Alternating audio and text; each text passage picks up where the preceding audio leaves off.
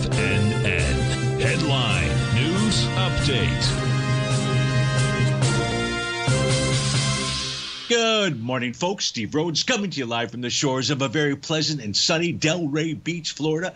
This is your 11 a.m. update, and we've got a mixed bag to start our day. You got the Dow down 129 points. The trannies are off 9 points as well. The other U.S. indices trading to the upside. S&P's up 2, basically flat. 33 points for the NASDAQ. 22 points, a little over 1% for the Russell 2000. Semi's up 0.6%. That's a 27-point move there.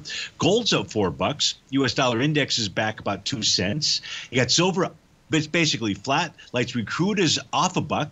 Natural gas is flat out there. The 30-year Treasury up 4 ticks, printed out at 118.24.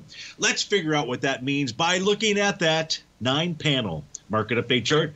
Upper left-hand side, we've got the ES Mini. What do we know about it? No topping pattern. It needs a bearish reversal candle to confirm a Rhodes Momentum Indicator top. Price is above the top of its daily profile, but slightly below its green oscillator and change line, so it's lost some momentum. Still remains bullish, with price being above the top of that bearish structured daily profile.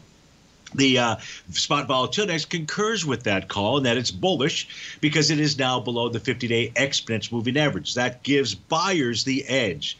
The NASDAQ 100 yesterday and today pulled back, tested and rejected thus far the top of its daily profile. 17,924 is a key level to watch. If we close below that, we likely see a move to 17,793. The U.S. dollar index has been consolidating with inside its daily profile for about 2 weeks right now, bottom of which is 103.71, the bottom of which is 103.67, the top of which is 104.42. Gold consolidating in between its profiles, rising and descending trend line. Not a lot happening there. Silver consolidating with inside its profiles. It's got support at 22.50, resistance at 23.60. Light sweet crude testing at resistance level again, both the top of its daily profile at the 78.43 level, as well as descending trend lines. If price can close above that level, well, then we've got game on. In fact, you could end up with an A to B equals CD to the upside. Natural gas, it's got to buy the D point pattern. Price is trading above the top of its daily profile. It's been struggling, though.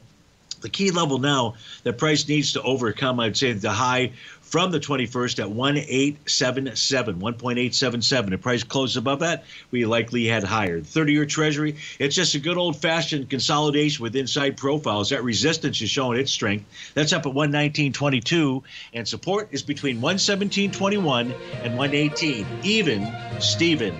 Folks, stay tuned for the Trader's Edge show, but if you have to start your Tuesday, please have a terrific one. Thanks for joining us. We'll look forward to speaking with you again soon. Take care now.